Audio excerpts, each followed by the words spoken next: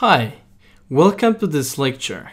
In this lecture, we'll talk about image compositing. First, let's load countries database. I'll import a fusion table, which has a countries database for all countries around the world. And this is the fusion table ID. Usually you have FT ID, so if you want to call a fusion table, EE feature collection, that's how you call a fusion table. So I'll name it, countries as a variable. And now I imported my countries boundaries data for all countries of the world.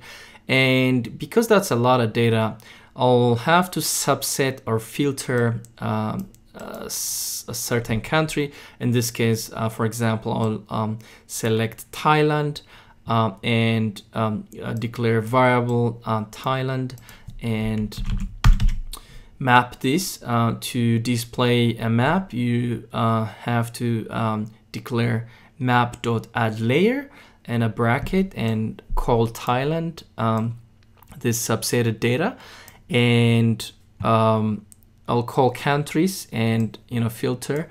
That's how I subsetted the Thailand data. Once I have Thailand data, then I will define a parameter, visualization parameter. I'll just give it a color code, grayscale, and then name it Thailand, which should show up here on the layer. Let's run this bit of code. Okay, so now it has displayed, but because we have not defined a zoom layer, it's not focusing into our study area. So I'll define map center object, and I'll call Thailand. That means it will focus to that study area. Okay, I'll just define the zoom level to 8 and run it. We should be able to visualize the Thailand study area now. Excellent. Okay, so now here we go.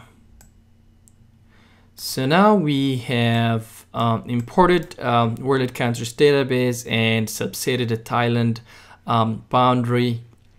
And the next thing what we want to do is import a satellite image using an image collection. In this case, we'll be using the Sentinel satellite data, Sentinel-2. This is the image collection ID that I will be using. And I'll filter the image collection. So I will use 2014 to 2017 data, nearly 4 years of data.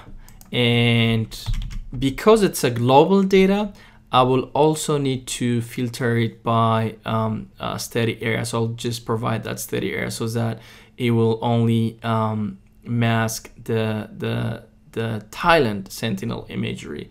And lastly, I will, because it is an optical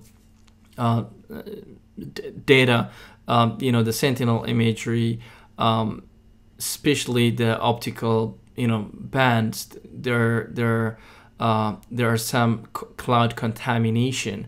We need to define a cloud pixel percentage. That means if the image is cloud contaminated more than 20%, disregard that image. We're not using it. So that's how we're gonna run this cloud filtering algorithm. So 20% cloud contamination. So now we have already imported our image. So if I run that, it should import that image. But because we didn't display it yet, so we have nothing to display now. So mind you that this is nearly 4 years of data. It's a lot of data. And there's also cloud contamination issue, and there are other atmospheric contamination like particles and other atmospheric contamination or scattering. So what image compositing does is it generates that entire image collection into a single image by using various statistics. For example, in this case, I will use a median. In your case, you might need to use maximum, a mean, or a minimum. So let's just run a median algorithm in this image collection here. So what it does is just for every pixel, it will run the median over the entire time series, starting from 2014 to 2017, for every weekly image from the Sentinel sensor. Okay, we have run the composite algorithm. Now let's define a visualization parameter so that we have a pretty nice looking Sentinel image. So I'll define these params and define the bands.